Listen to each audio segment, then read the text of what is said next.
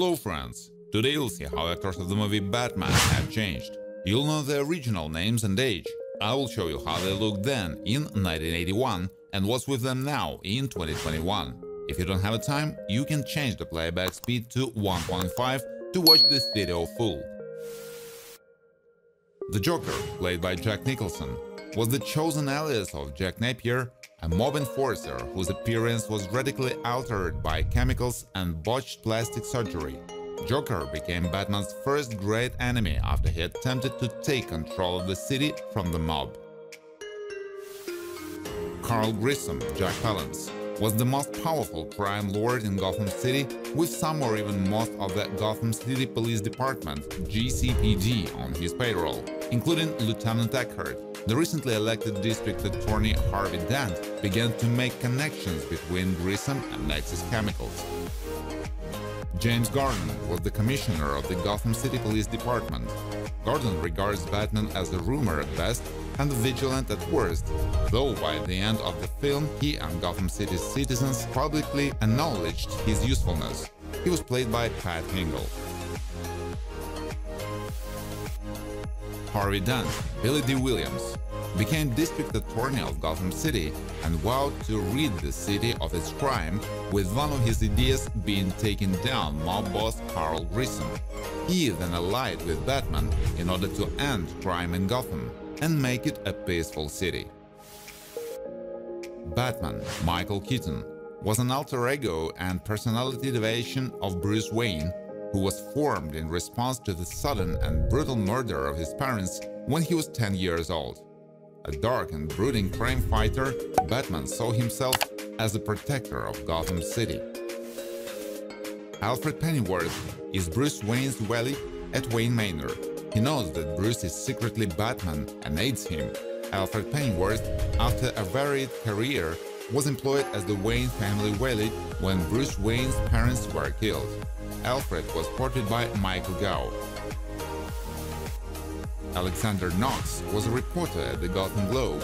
Knox believed in Batman and was very positive about him as well. He would often poster the notorious Lieutenant Eckhart at crime scenes with witnesses claiming they saw a giant bat. He was portrayed by Robert Wood. Bob the Goon was the Joker's close and trusted friend and first lieutenant among the Joker goons until he was shot by Joker. Bob had shoulder-length blonde hair, chin stubble, and a scar on his left cheek, like the Joker's other followers. He was played by Tracy Walter. The late Leo Millis, known professionally as Lee Wallace, was an American film, stage, and television actor. He was portrayed by Mayor Borg in Batman. Mayor Borg was Gotham City's mayor during the Joker's reign of terror. Died December 20, 2020, aged 90. Max Eckhart, William Hootkins, was a lieutenant of the GCPD during the time period that Batman made his presence known in Gotham City. He was one of the many corrupt officers on the payroll of crime lord Carl Grissom. Eckhart belittled reporter Knox for his belief in Batman. This man was one of the Joker's many goons. This goon was extremely tall and thin, with a scar on the right side of his lips. He liked to wear a flat, bird-like cap. He was first seen in a meeting with the Gotham City crime lords. He was portrayed by Richard Strange. Terrence, Terry Plummer, was one of the Joker's 7 leading goons. Terrence had a prematurely gray hair, a stocky build, and was extremely similar in appearance to the overweight Joker goon. Terrence's hair color and head detail were the only ways that told them both apart. An overweight goon, Mike McDonald, was one of the Joker goons. He wore a black baseball cap, extremely similar in appearance to Terrence. This goon's cap had a small button in the center of it. Other than that, his hair color was the only way that told him and Terrence apart. Nick, Christopher Fairbank, was a mugger in Gotham City. Nick and his partner Eddie mugged a tourist with his wife and son in an alley near the Monarch Theater. When the man turned a corner, Nick struck his neck with the butt of his revolver, knocking him unconscious. Actor Sam Douglas has played many extras and side characters in movies, most notably Batman 1989, The Fifth Element 1997, Snatch 2000, Derailed 2005, and Columbiana 2011. In Batman, he played a minor role of lawyer. Bob Kane was a newspaper cartoonist who worked for the Gotham Globe. He showed Alexander Knox a drawing of a vampire bat with a man's body. A caption was included that read, "Have you seen this man?" Bob Kane was portrayed by actor Dennis Lill. Michael Balfour was the actor working mainly in British films and TV.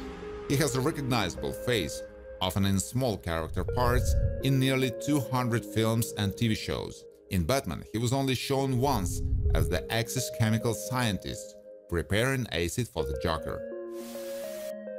Bruce Maguire, portrayed by Peter McElroy, the Gotham City Action News anchorman in Batman.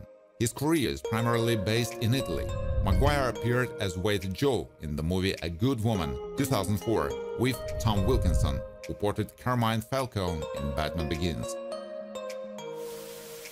Garrick Hagon starred as Harold, the father of the tourist family in Batman, and Henry Adams in Batman Arkham Knight. He is also well known to sci-fi fans as Kai in the Doctor Who storyline The Mutants 1972 and Star Wars Episode 4 A New Hope 1977.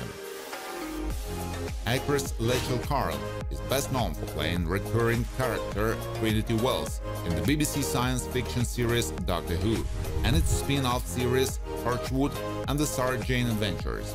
In the Batman movie, she is a minor character and played the TV technician. Alicia Hunt, Jerry Hall, was crime boss Carl Grissom's mistress and paramour to his top enforcer Jack Napier. After Jack becomes the Joker, Alicia continues to act as his villainous paramour. The Joker would disfigure Alicia's face with acid and force her to wear a mask. Vicky Vale, Kim Basinger, is a beautiful prize-winning photojournalist who attempted to uncover the secret of the mysterious Batman and inadvertently became the object of obsession for the Joker. Seong Yeon was originally cast as Vicky Vale, but on the shot scenes, she broke her collarbone. Richard Dorton was the director of action news during the Joker's reign of terror in Gotham City. When Anchorwoman suddenly broke out into hysterical laughter and collapsed during live filming of action news, the show's director ordered the camera operators to stop filming. Thank you for watching.